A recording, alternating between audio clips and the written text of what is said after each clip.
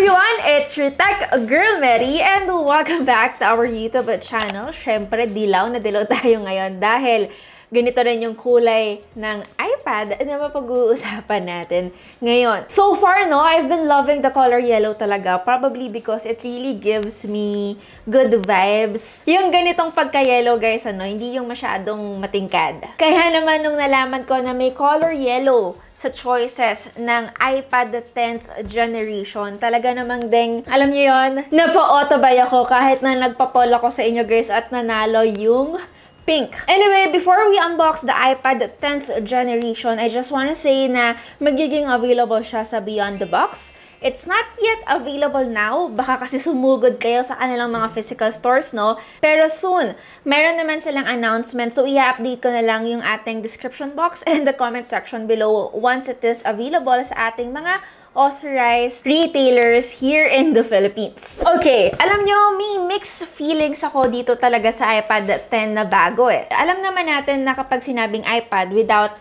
the Air or even the Pro naming after its name, talagang affordable sila. Ito yung tipo ng tablet na budget-friendly. Ito rin yung tipo ng tablet na unang papasok sa isip ko kapag naghahanap kayo ng isang entry-level one. And then when this came out during their Apple event, talaga namang na-surprise at na-excite ako dahil sa color choices, sa redesign, na USB Type-C, and many more. Hindi ako na-excite nung nalaman ko na yung kanyang pricing. Considering pa na it only supports the first generation Apple Pencil. Kung mapapansin nyo, angat na angat yung pagka-color yellow niya. Para rin malaman natin agad kung ano ba yung kulay na nabili natin sa packaging pa lang. Hindi lang yon, color yellow din yung pinaka-iPad name niya, and of course, the Apple logo here. As usual, we have here the Easy Pull tab that makes it easier and convenient to unbox. I can't contain my happiness, guys, probably because of the color that I got and the redesign that we finally got sa kanilang entry-level iPads. Tanggalin na rin natin yung kanyang plastic. Look at that! First impressions ko, no, when it comes to its color, it's not as vibrant as we saw doon sa kanilang Apple event. Ayan, kung mapapansin nyo, without edits, ito yung kanyang totoong color. Ano pa ba ang dapat nyong i-expect na laman ng kanyang box? Of course, we have paperwork, and I actually really am hoping na color yellow yung kanyang Apple stickers. We also finally have a braided USB-C to USB Type-C charging cable. Finally, no, braided cable na siya. Mas matibay at recyclable yung kanyang material. And of course, yung ating power brick. Finally, USB Type-C na yung ating bagong iPads ngayon. Finally, open na rin siya to a lot more accessories, meaning we can also connect this iPad sa isang external monitor. And the good thing here is you can also now plug in external devices katulad ng mga USB-C drives. But of course, may compromise siya. If you are expecting na magagamit nyo yung second generation Apple Pencil nyo, nagkakamali kayo. So kung USB Type-C siya, paano natin gagamitin yung first generation Apple Pencil? To the previous iPad owners na merong first generation Apple Pencil, kailangan nyong bumili ng USB-C adapter. Actually, it's USB Type-C to Apple Pencil adapter. And available siya for 590 pesos. So yes, medyo gagastos pa kayo ng konti. Anyway, more of this later. Pag-usapan muna natin yung kanyang pricing. The iPad 10th generation retails for 29,990 pesos for the 64 gig, and this is for the Wi-Fi only. And then yung with Wi-Fi plus cellular, it is 39,990 pesos.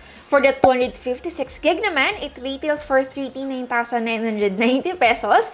And then for the Wi-Fi plus cellular, it's 49,990 pesos. By the way, hindi pa po kasama sa presyo ng mga to yung bago nating Magic Keyboard Folio that is only designated, or should we say available, for the iPad 10th generation. It's a completely new accessory that retails for 16,490 pesos. Kinda sad that we don't have that, or we cannot use it sa ating mga iPad Air or even sa ating iPad Pro. I've been waiting to have this Magic Keyboard Folio na available or applicable sa lahat ng iPads since I saw this sa ating brand na Logitech. But anyway, I still find it a bit expensive. Kaya naman hindi na ako bumili pa. Now, for its predecessor pricing, gusto ko lang din ilatag guys, para malaman nyo kung bakit ko nasabing ang laki ng price difference nila. Yung 64 gig noon ay 21,990 pesos. And then yung 256 gig naman noon ay 31,990 pesos.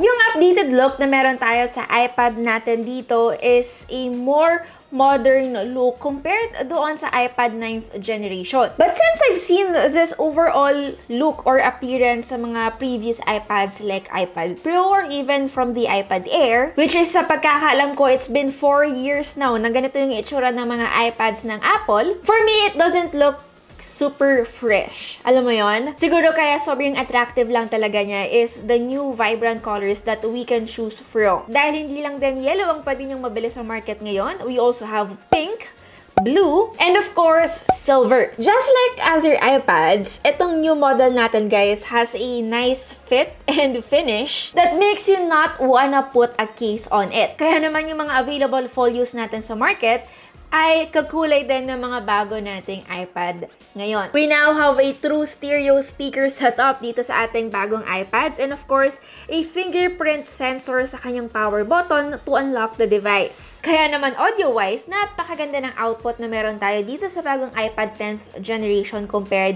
to its predecessor. Now, what made me sad is the missing headphone jack. But you know what? Having a good set of speakers with no headphone jack is still better than having mono speakers with headphone jack. So yes, to those people who use their tablet as a tablet, kasi may mga taong gumagamit ng kanilang tablet as a laptop, this can really be a factor for you to get this new generation iPad. Napansin ko rin during their Apple event, they said that the new iPads has an all-screen design. But I just wanna say, it's not all-screen. Kung mapapansin nyo naman, may bezels pa rin tayo. Although it's nice since we have same size sa lahat ng angulo, since wala na rin tayong forehead and chin na nakita natin sa iPad 9th generation, of course, to cater the home button. So yes, medyo exaggerated yung all-screen design since it is far from edge to edge.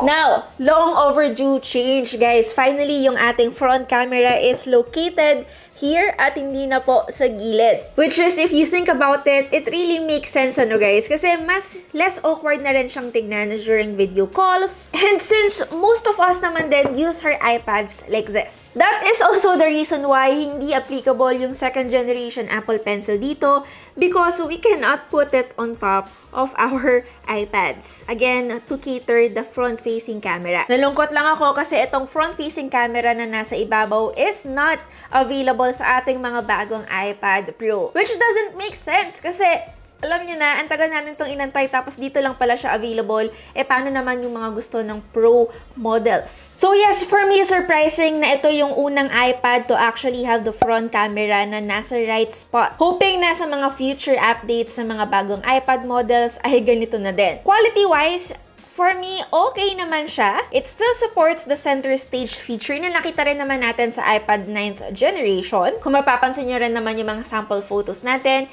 it is still kind of similar sa produce ng ating iPad 9th generation and even from the iPad Air. What's new is of course yung ating rear camera. From the previous 8 megapixels sa iPad 9, we now have a 12 megapixels f1.8 aperture. The same specification that we saw from the previous iPad Air. So here are a few sample photos that we took using the new iPad.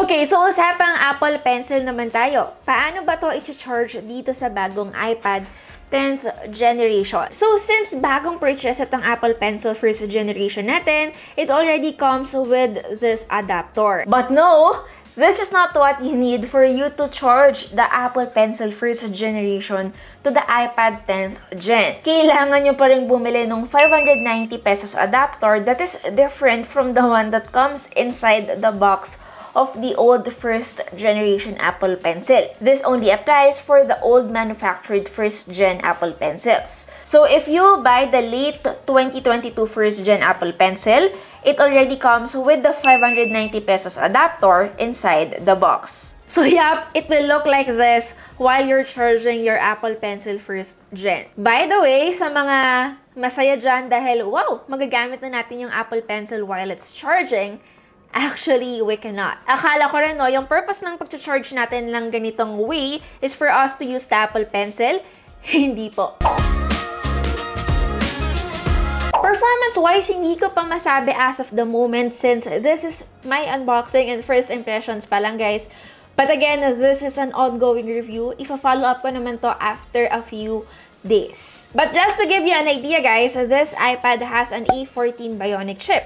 The same processor that powers the 2020 iPhones or yung iPhone 12 series natin. Which is still a pretty capable chipset if I were to, describe it. Kaya naman din, well-recommended ko pa rin yung mga iPhone 12. Which means, okay pa rin ang performance ng chipset na nilagay nila dito sa iPad 10th Gen. Sa tingin ko, pinapangunahan ko yung sarili ko talaga, no? Sa tingin ko, wala masyadong difference when it comes to day-to-day usage yung iPad 10th Gen doon sa iPad 9th Gen. But the fact that we can use the Magic Keyboard Folio dito sa bagong iPad 10th Gen, this will most likely replace the laptops of most users for everyday work.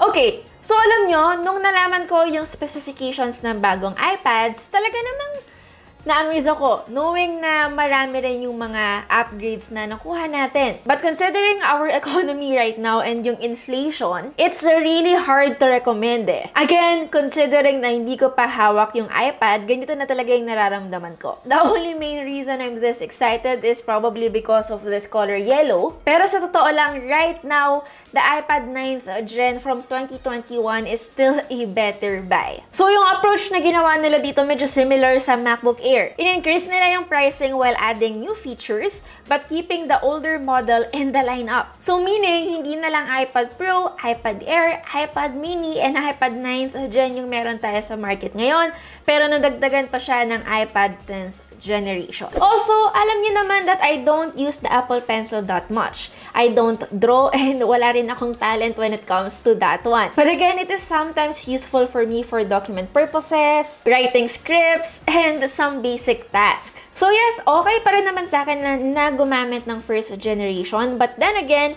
what really pains me is of course the way to charge it. Frankly, I really feel like we are going back and not really moving forward. So kung serious kayo about making an art on an iPad using this Apple Pencil, which is a very complicated move for me, it is better to just skip this model entirely. So the bottom line is, yes, the new iPads are indeed gorgeous. It is faster than anything on its price range and delivers a really good software experience. Hindi ko masasabing best value itong bago nilang tablet, and majority of the features that we have here sa iPad is present sa 5th generation iPad Air, which has an even faster M1 processor. But yeah, don't worry guys, I will still be doing a follow-up on this iPad and I will probably get the keyboard pa rin, guys, for me to be able to appreciate this iPad more. So yeah, that's basically it. Again, it's your tech girl Mary and see you on our next video.